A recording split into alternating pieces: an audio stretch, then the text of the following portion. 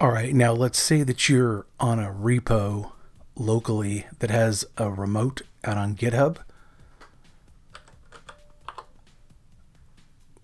Ooh, yeah. These are just issues. Okay, and so we'll look for one that has, what can we see here? Okay, setup files, that works for me.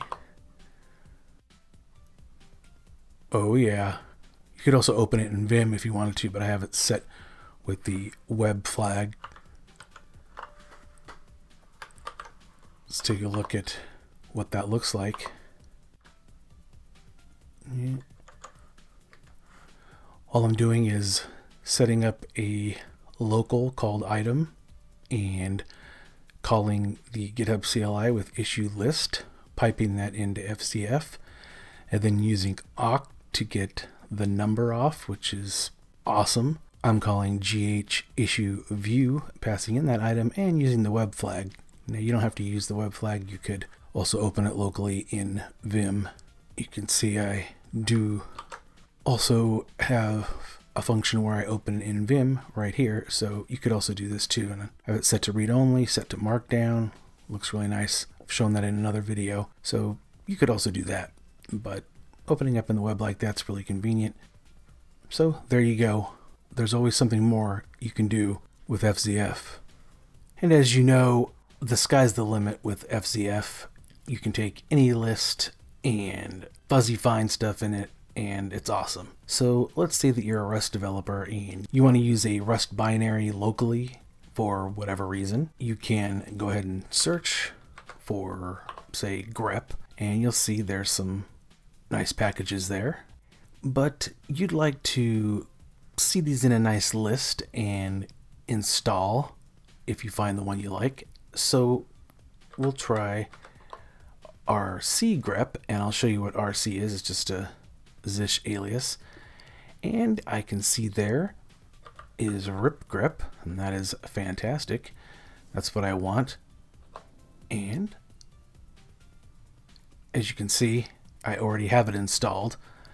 But if I didn't, it would go through and it would install rip grep, and it would go through and build all the dependencies and put it on your path. You'd be good to go. So first thing to note here is just that using cargo to get binaries out of crates.io is pretty cool, you know. And so if you know things are happen to be Rust binaries, instead of using brew or something else, you can use cargo and use them like this. It's really nice. So let's take a look at RC here. So you can see that I just have a local variable called crate.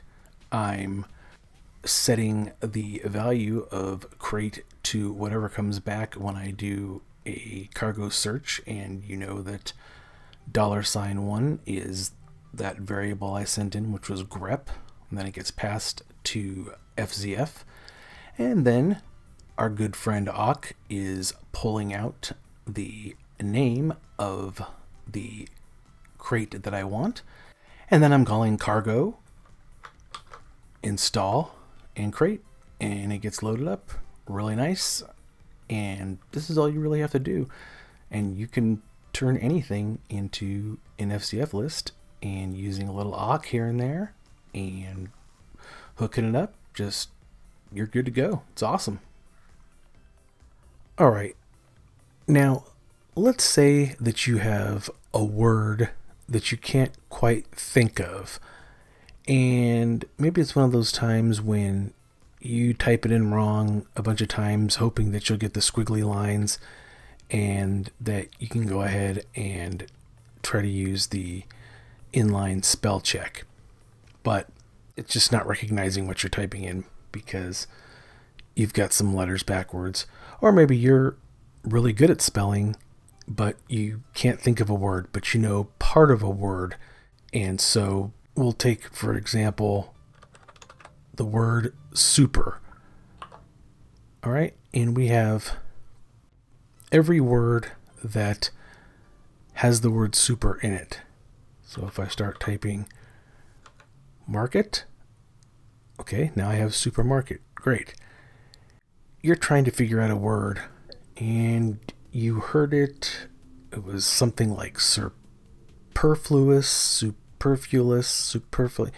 You're not really sure. And every time you type it in wrong, it is not auto-corrected and the computer has no idea what you're trying to spell based on what you're typing in. Even Google doesn't know what you're talking about, and you want a better way. So you can type in super, and you know that it was something like superfluous, so we go flu, so I super, okay, that looks pretty promising down there. So fluous, aha.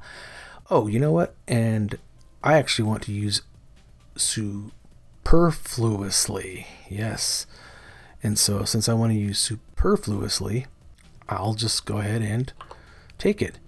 And it's like, great. Well, where is it? Well, the way I made this work is that it's on my clipboard. And it's on the system clipboard, so you can go paste it wherever you need to. And so that's really nice. We can try this with another one. So I'm just coming up with something here.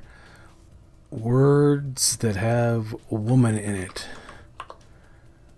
Okay, so there's a lot of words that have woman in it. Chairwoman, butt woman, butter woman, bumboat woman. Okay. Bird woman.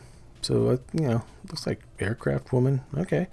Well, was there something having to do with, like, there's a sportsman of the year? Is there a sportswoman of the year? Well, let's see. Oh, yep. And there's even sportswomanly and sportswomanship. So, great. Now you have that. And there you go. And it's on your clipboard. You're good to go. So you get the idea. If you know part of a word, or maybe you're looking for a word, you want to try to figure it out, well, you can get in part of the word and try to sound it out, or you can put in part of a word and see what you can get out of it. So you might want to be able to add some sort of prefix to it or suffix to it, and you're really not sure how to do that. And so, for instance, you might have the word light. Okay, and you want to say unlight. Oh, okay, good. There is an unlight. Okay. And so, anyway, as long as the word or your search text is in the word, then you can put in any other part and try to figure out what you want here. So, it has light in it. So now you have all these words that have light in it. Everything from undelighted to sunlight to you name it. So pretty useful. So now, how am I doing this? All right. So what I'm doing is I'm using ripgrep, and I'm passing in the query, which was the partial word that we wanted.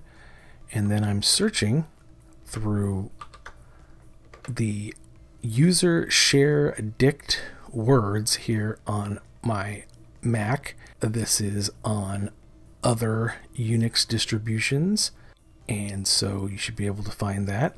And then I'm piping it over to FZF so I get the list, and we can search through it by typing in partial parts of the word.